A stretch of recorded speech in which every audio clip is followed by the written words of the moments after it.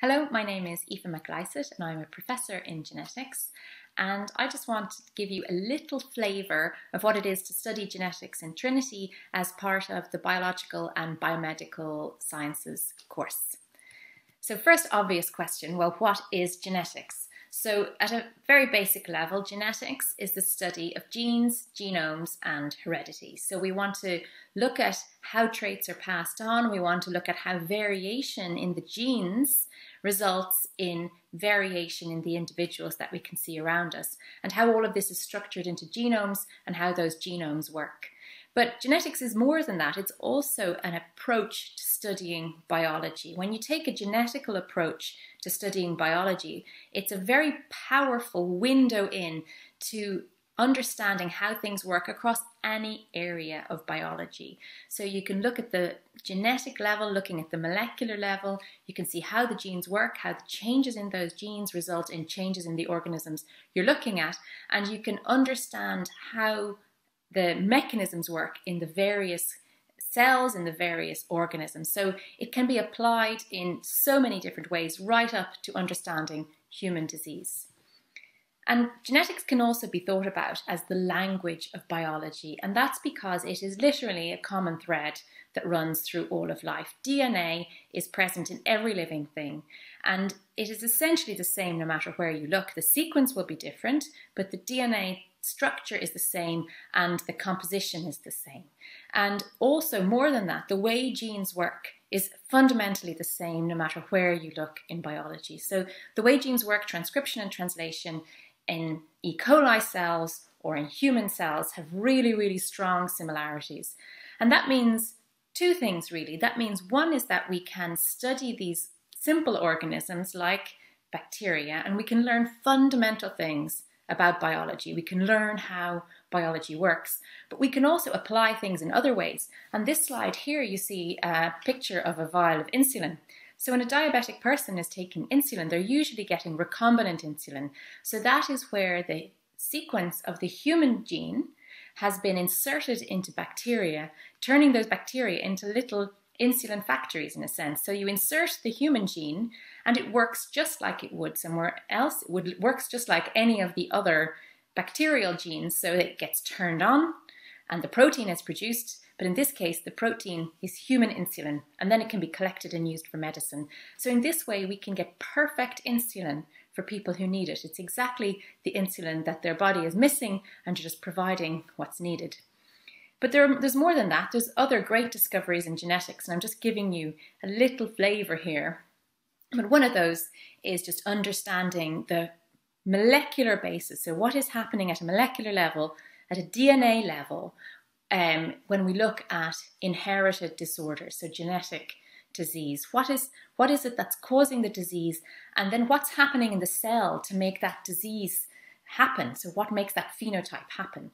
We can also think about the example, so insulin was one of them, but editing genes and biotechnology and how this can be used in plant biology and how this can be used to produce great things in terms of biotechnology. But genetics has also allowed us to understand evolution. So that might sound surprising to some people, but genetics and evolution really go hand in hand because it's the genes that are evolving, it's the DNA that's changing, that's giving rise to all the amazing diversity that we see on the planet. And then, of course, there are practical applications such as in forensics, where DNA fingerprinting and other kinds of gene-based and DNA-based forensics have been really, really transformational. But we can think of genetics as an underlying science of biology. And on this slide, I'm just giving you a bit of a flavour for the kinds of things that go on. And in fact, this is all work that's going on within the genetics department. So all of this under one roof. So we have various kinds of things. So we have bacterial genetics, understanding the fundamentals within the bacterial cell and how the cells communicate with each other, how the signals are passed. We also have within our department plant genetics, looking at how development works in plants, looking at very underlying processes in plants, but also the process of development is an extremely complex process. That is how a single seed or a single cell will grow and develop into a complex organism. And in this case, the complex organism is a plant, but there are lots of similarities in development in terms of how it also happens in other organisms, including flies like this Drosophila fly that you can see here. So we can also look at development in terms of the fly, and we can think about development in terms of how your brain grows. And so there's work going on in our department about neurogenetics and how the brain grows and how the nervous system grows. And in this picture here, you can actually see that the colors there are highlighting the growing nervous system in a fly larva. And these are all things that you can explore at a genetic level. You can think about how do the genetic changes and how do the genetic variants and how the differences and the commonalities between even plants and the flies and how the genes drive development.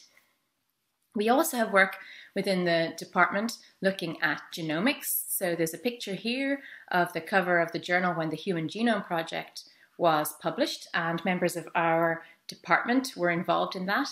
But genomes and genomics comes into so much of what we do. So many of us are analysing genomes and looking at them and trying to understand the variation that is contained within the genomes, and also what this can tell us about how the genes work, about the relationships of individuals to each other and species to each other. And we see this in some of the work. If you look here at this picture, you can see the top here, we've got a picture of Ireland and Great Britain.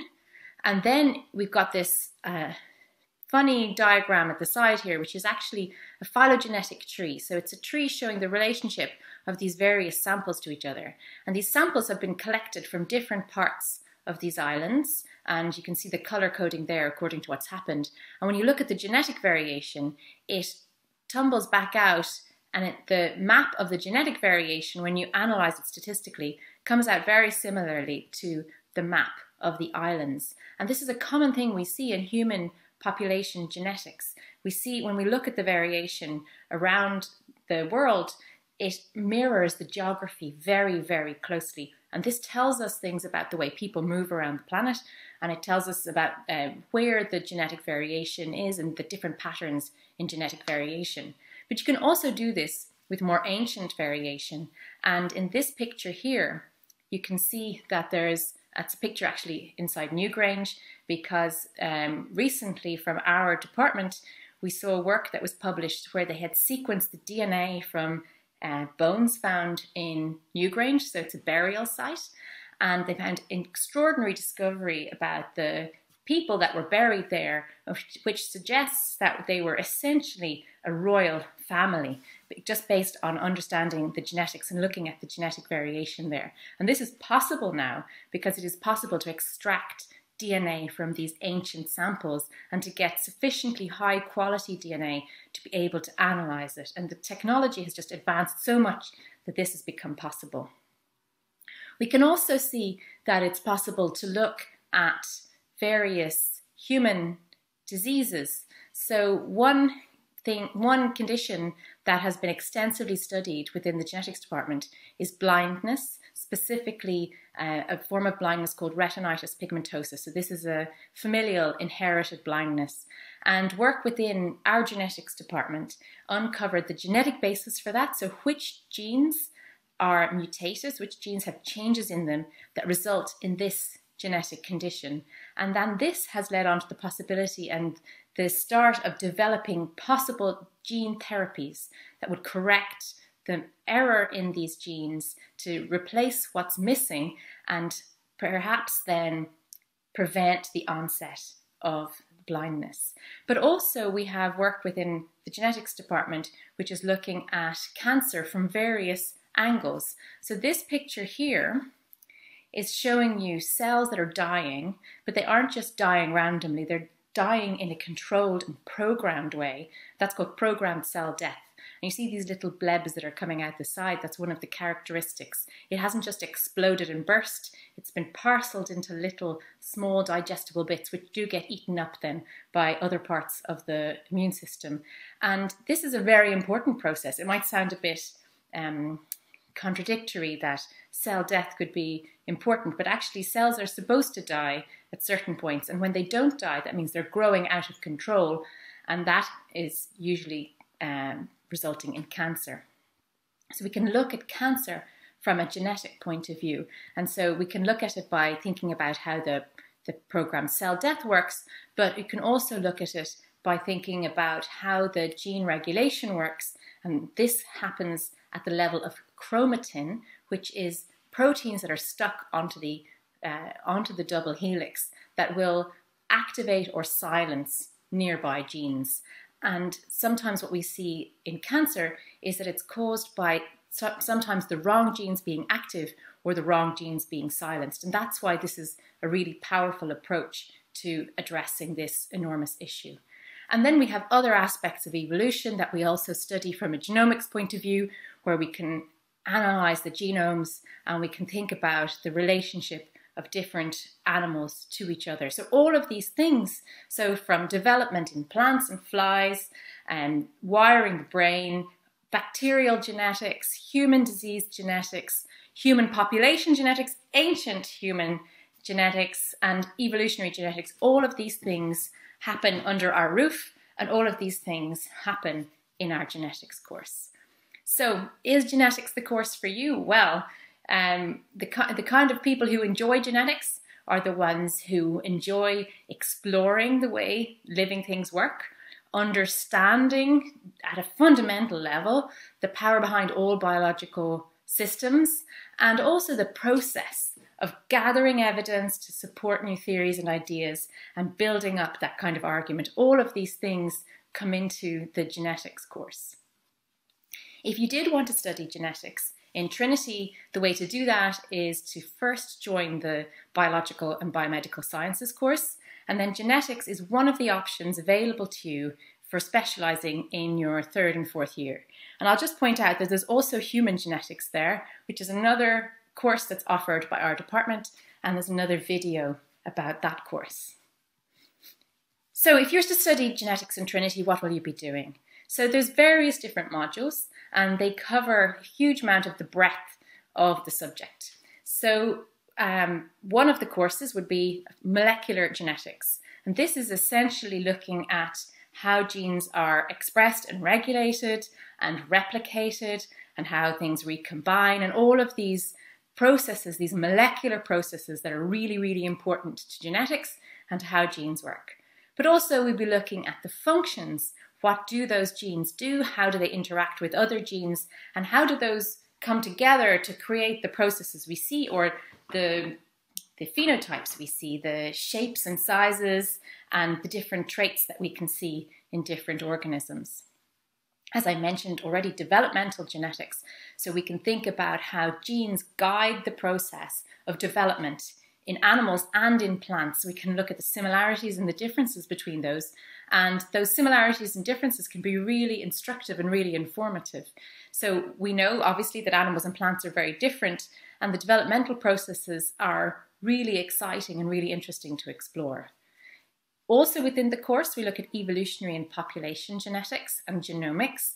So this is looking at how the DNA sequences and the genomes change over time within populations. So you could compare various humans to each other, or you could compare lots of cattle to each other, or you could compare lots of fish to each other, or lots of plants to each other, or you can look between species. So what are the differences between us and other mammals? And we can look at those kind of differences as well.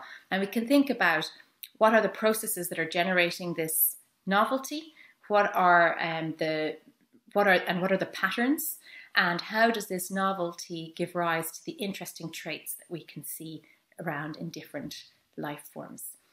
We can also look at genetics in terms of disease, and looking at human genetic disease and gene therapy. And I mentioned the example already of retinitis pigmentosa. And so there are other genetic diseases that could be studied, and we can also start learning about how do you start to develop a gene therapy. This is also something that comes up in the course. And then there's cancer genetics, so looking at genetic and epigenetic factors that can influence an individual's risk, their cancer risk. And then the students, apart from lecture courses, there's lots of really practical courses. So there's analytical and molecular genetics laboratory classes where you'd be studying, learning techniques, analysing data. And we also have data analytical courses where you'll be coding and doing statistics. And this is a really, really important aspect of modern biology, because one of the things that we see with modern biology is we've got tons and tons of data, and we want to be able to analyze that data. We want to be able to understand the genomes. We've got lots of genome sequences now. So this is a really, really important skill for being a scientist, and it just so happens it's also a really important transferable skill. So what could you expect then if you were a student of genetics in Trinity? So you can expect a really broad course that covers the breadth of genetics. It's taught by leading experts in the field. The lecturing staff in our department are active in research. They're publishing papers, sometimes the papers that you might be studying. In our third year, so the first year that you'd be in our department, so your third year of your course, we take a field trip just within Ireland, usually the Dublin mountains in recent years, but it's a really, really fun experience. And you can see a picture here of a group of us after we had actually I think it's at the summit, we went for a little walk just in the area where we take the field trip. And the field trip is really good fun. It's a time when students are presenting their own work, so it's a really exciting and momentous time in that regard, in terms of it being an important milestone in your education and your development, but it's also really good fun, and we get to know each other well. And in your fourth year, you'll do a research project, which is a really important experience, and that will allow you to get experience in the lab. It's really important training, and it's one of the best things you do. I think everybody really loves their project. And while you're doing this, you'll have the advantage of state-of-the-art research facilities. We also have opportunities for our students to travel abroad for some summer lab placements. So we have a few scholarships which the department has been providing for many, many years at this point. They've been sponsored by the American Ireland Fund, and our students go on those scholarships, but other students also look for research placements. So there's a lot of our students have a big adventure in between their third and fourth year. The other thing, I suppose, is that it's a really friendly department. It's a fun place. The students like it. They enjoy spending time in our department, and it's a challenging and it's a well-respected degree course. So life as a genetics student, you'd be based in the genetics department building. There's study space provided, so it really becomes a home for the students. And there's an atrium area for breaks and lunch and gatherings. You can see here there's a party going on. There's lots of social events. And also there's a genetics society run by the students, which runs events. And that's pretty active and has lots of fun. So our students work really hard. It's a really challenging and demanding course, but they also have fun and have a really supportive environment within our department. Our graduates do really well. So this is a picture of some of our recent graduates. And really, they leave with a very, very good degree. So they have an up-to-date knowledge of genetics, and they get experience in lots of different things, analyzing and interpreting data. They have oral and written presentations of difficult scientific material. And these skills are really, really important in science, but they're also really important in lots of other things as well. And so we do see that our students, when they leave, they have lots and lots of opportunities. Many of them choose to go on and do a higher degree, but they also take other kinds of careers. So other kinds of careers in science, some of them go into medical fields, maybe business or finance, consulting. There's some entrepreneurs, charity work, charity sector work, and many, many more things. One of our students actually joined the circus. If you're listening, you know who you are. Not exactly an obvious career path afterwards, but it just goes to show there's a huge diversity. So I hope that gave you a good flavour for what it is to study genetics in Trinity. I hope you find it interesting. I hope you want to come and study our course, and that we'll be meeting you.